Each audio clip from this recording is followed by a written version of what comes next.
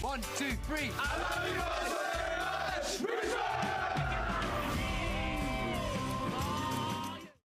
Congratulations, by the way. I know you and we've been on this journey ever since season 1. We sure and have. Just to see the progression, man, it's been phenomenal.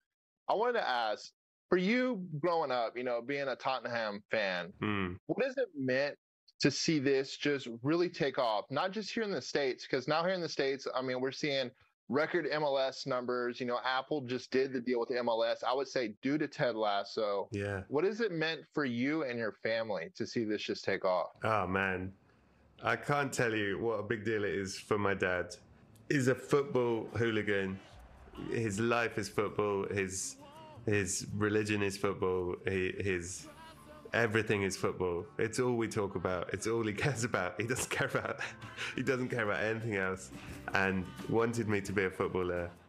And so for this to happen is the second best thing that could have happened to his son, other than being an actual footballer. He talks about it all the time.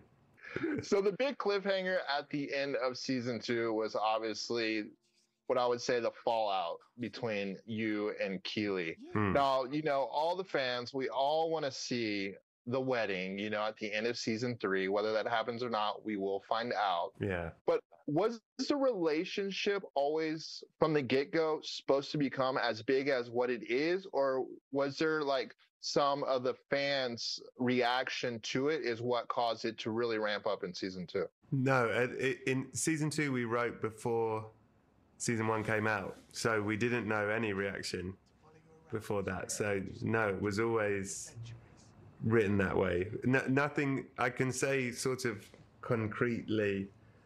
I don't think anything has changed in the show based on fan reaction. The fan reaction is amazing, but Jason always had a clear vision of what the show is, and even if it goes places people don't want, that's to be shut out. It's stick to the vision that was there.